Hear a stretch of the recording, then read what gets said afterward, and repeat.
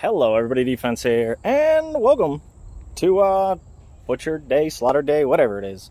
We're about halfway through, and we're not going to show you any of the slaughtering, maybe a little of the butchering over on the table, but we're taking a break. We're halfway through, just finished cleaning, and I thought I'd show you guys what's up. So actually I just have to shut off a hose real quick because I think, yep, my bucket's full.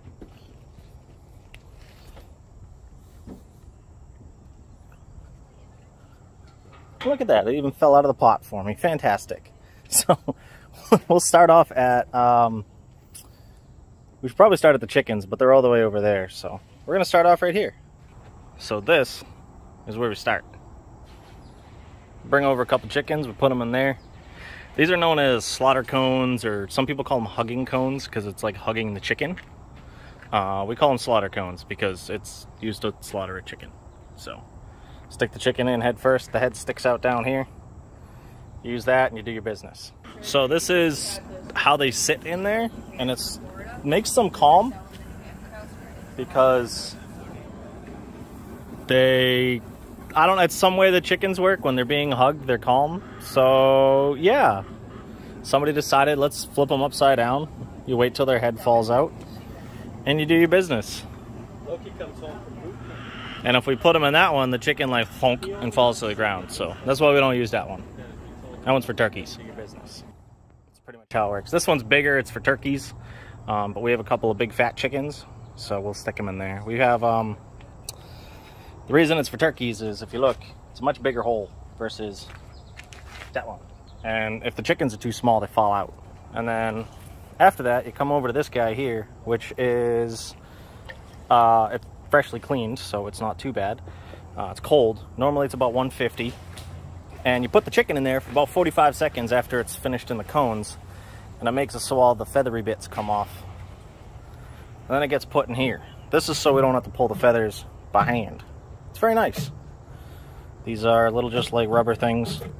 I'll turn it on for you in a second so you can see. The bottom there spins around and throws the chicken around, and it kind of just does that a bunch. And it takes all the stuff off. It makes it much easier. So we're gonna head over here. If you're not a graphic person or feel bad for your food, stop watching. Giving people a break to pause, but just letting you know that yes, we will be showing chicken innards in the next clip. If you do not wish to see that, skip forward to about 4 minutes in the video. So the whole family, well, most of the family comes out and helps out. So that's one chicken. She's pulling the innards out, or finishing pulling the innards out. There we go. You have to take all the stuff out of the bird. We're not going to show you the whole process, but that's right there. Yep, there's some innards for you. It's everything, except for there's usually like one piece that gets stuck up in the top. Lung, that's the one you have to pull out. But yeah, that's my sister, my older sister. That's my ma. That's my brother. And my old man just went that way, so you don't get to see him. But after this table, they get to go in here. And this is so you get all the blood out of them and cool them down. So they come in here. Do we have one in here? Ooh, that's really cold. Nope. No, nobody's in there. Oh, I forgot how cold that gets. But yeah, you rinse them out. You shake them around a bunch in there. And it gets all the blood out, and then you put it in here to cool it down even more. And then this one is where they sit, and we're actually going to be breaking these ones down.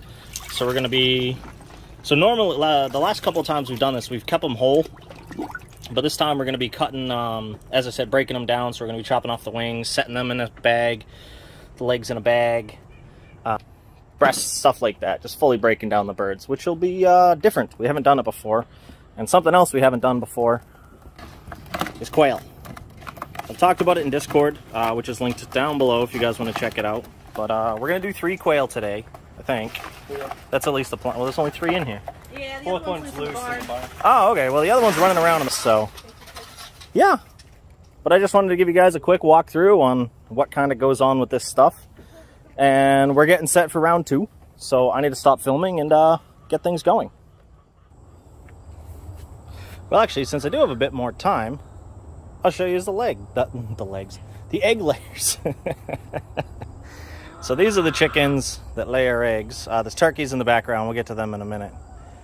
But yeah, they're doing good. I feel bad for this little white one in front. They're plucking the heck out of her head. And they're being mean to her. Yeah, you guys are being mean. But yeah, so that was the chickens. There's a little sand pit in each of the corners. That's for them to take baths, like dust baths, because that's how they do stuff. And then here we have the Velociraptor containment. Anytime you come over here, they think you're gonna feed them, so they come running into the door. Because that's the barn. That's where the food's at. And they're mad at us. We trimmed some wings so they wouldn't fly out. And then goats. They're really just here. There's a goat.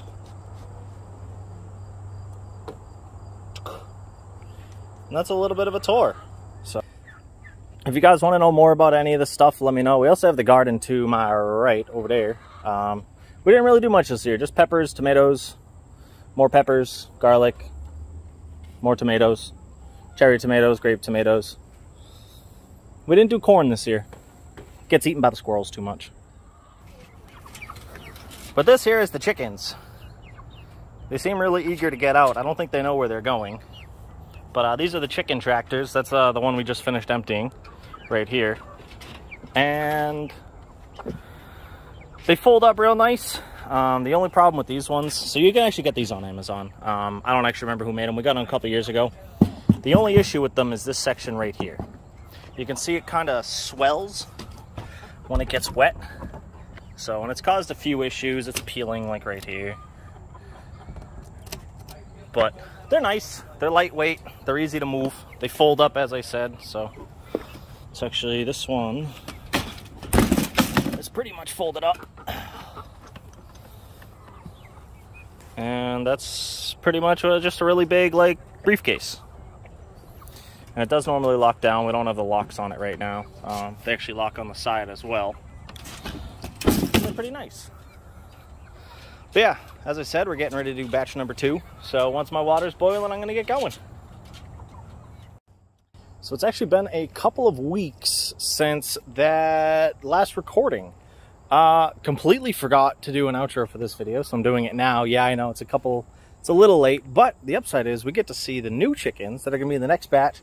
We're doing a smaller one this time. We're only doing 8. So you guys will be able to see them when they're smaller. See if they're going to try and run away. Yeah. So you can see they're all starting to grow feathers in right now. We'll open the top up so you can see them a bit better. I got to keep it low because these ones have been very jumpy. And I don't feel like chasing chickens around the yard right now. So you can see they dig in the grass. We move this every day. So I'll actually be moving this just in a little bit. Actually, you know what? I'll move it right now so you guys can see what it's like. It's really easy. You just walk up here, grab the handle. Well, forgot one part. Hold on.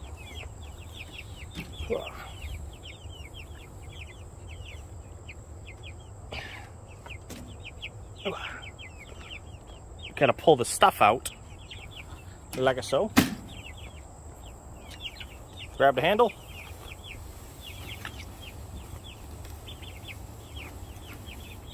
And slide it forward till you're on the new grass. And boom. Done. Make sure nobody's feet are stuck. And you see, they get very happy. They start eating the new grass right away. And that's pretty much all you have to do. So as I said, these things are nice. People make very big ones. You see big A-frame ones and stuff like that. You know, I just got poked. But ours are kind of small. We don't need anything big. We have a decent size yard, but nothing crazy. But I'm going to get this cleaned up and set back up. I'm going to move the other one forward because we have the other one right there. And then this one's right here. So we'll move it on up. And we'll be good to go. So I just wanted to throw together a little outro there. If you guys did enjoy, let me know by hitting the like button. And if you have any questions, ask in the comments. I will answer them to the best of my ability. So, as I said, thank you for stopping in. I hope you did enjoy and hope you have a nice night, day, morning, evening, whatever it is, wherever you are. This is my defense. I hope to see you again soon. Peace.